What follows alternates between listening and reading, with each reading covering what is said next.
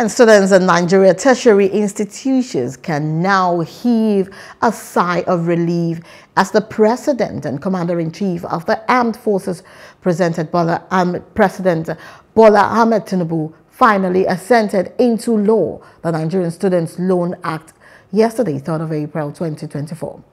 For students of the poor and underprivileged, the initial bottleneck in the act, which requested at least 500,000 naira to be provided by parents to enable them access the loan on behalf of the children or ward, has been removed.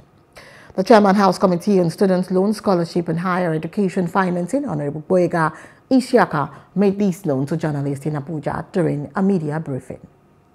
I mean, the whole essence of this is, number one, is about cost sharing. Number two is also to give the students the opportunity to also have a say into their future. Now, if you want to go and read engineering and the cost of engineering is so much and you feel that your parents cannot afford it, therefore you want to, because of that, go to business admin or go to sociology. Now you have opportunity to go and read the engineering because you know that at least you'll be able to, you'll be able to,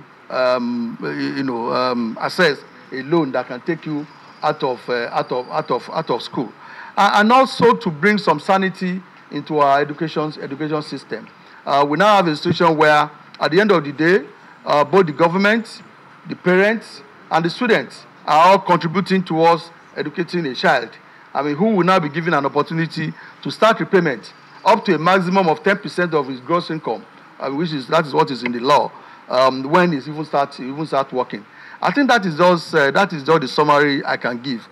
He also listed grounds for penalties, stating that students could be disqualified from accessing the loan if found wanting in examination, malpractice, or cultism. Also, a provision there, a provision for disqualification. You can be disqualified from this loan, even as a Nigerian. If, for instance, you are a member, it is confirmed by the authority that you're a member of a cult group. If it's confirmed that you have been involved in explanation malpractices before, it is confirmed that you have been involved in hard drugs, by the authority, and some of those kind of social vices. So it's also a way to also correct some of those things in the system. Hello, hope you enjoyed the news. Please do subscribe to our YouTube channel and don't forget to hit the notification button so you get notified about fresh news updates.